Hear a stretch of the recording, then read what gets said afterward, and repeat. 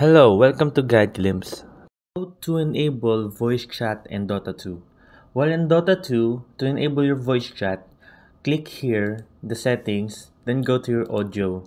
And right here, once this is colored, lighten up, your voice chat will be open. But once you've clicked this and it's dark, your voice chat is disabled.